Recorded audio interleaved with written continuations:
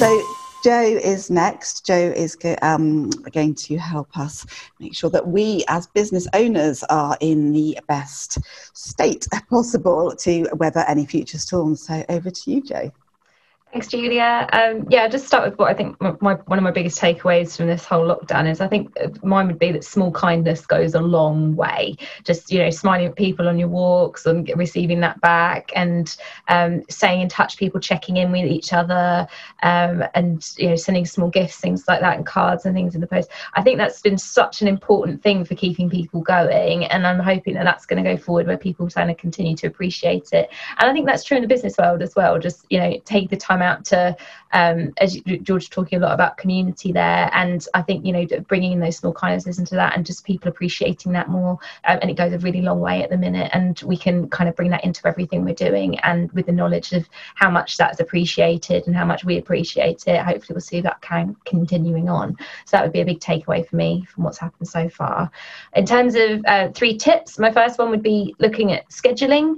I think a lot of people, obviously some people have had the busiest time yet, depending on what they're going on with, but for a lot of people, work life and social life and every other part of life has slowed right down. And as we're coming out of lockdown, I would say just be mindful of your scheduling, rather than just kind of throwing yourself back into it full on without any kind of awareness. If you're not careful about kind of building things back up gradually, you're risking some burnout, and as business owners that is a big risk. If you get burnt out at this point, you are going to be in trouble.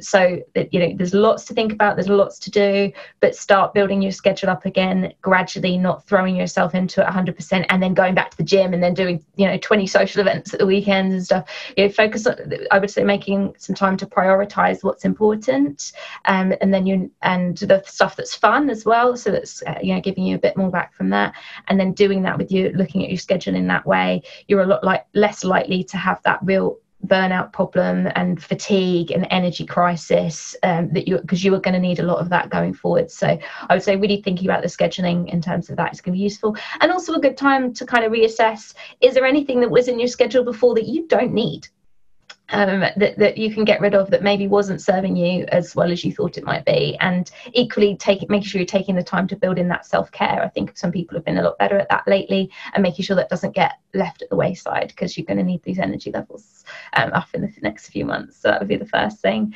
The next thing I would say is focus on the good habits and forget about all the bad ones that you've developed. We've all had some bad habits that we've picked up during this lockdown session.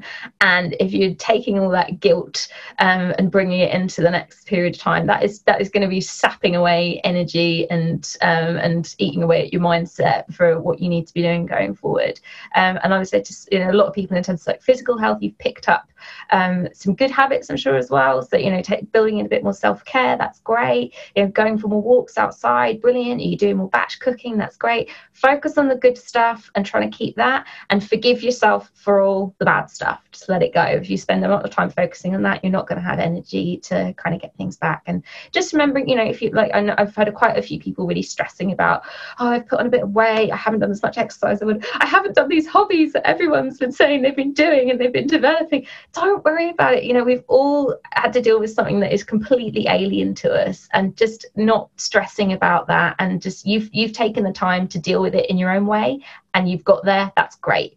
So not stressing about it, letting that go, and focusing on the good stuff that you can bring in, and you're going to find that's going to, again, it's helping the energy levels, and that's going to feel a lot better just going forward. And then talking about bad habits, the last tip would be how to overcome your sugar addiction, which most of us have now got. I think a lot of people have been indulging in things like that, which is fine. But if you're finding that you're actually now at the point where you're getting sugar cravings, then that is not that you've developed a sweet tooth. You have got a sugar addiction.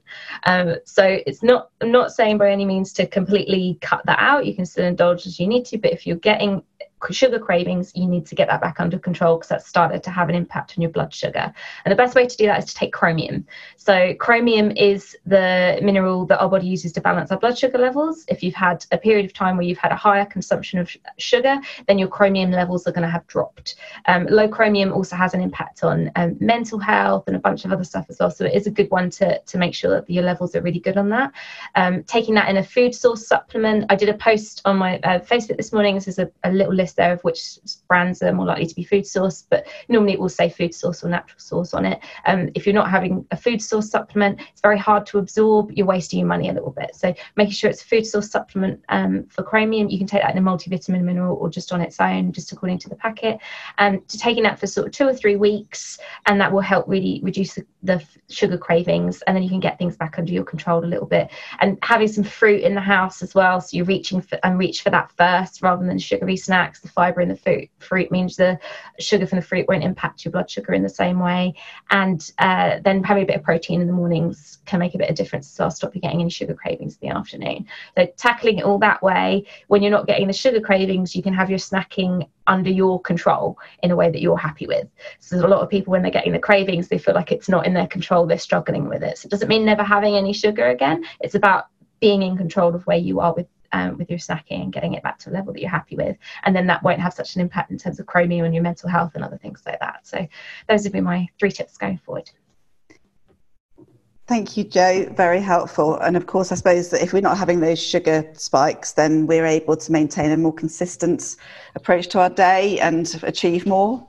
So yeah, thank you. That's absolutely really helpful. Thank you. I shall be reading your article, your blog on your or your post on your Facebook page later. Thank you for that.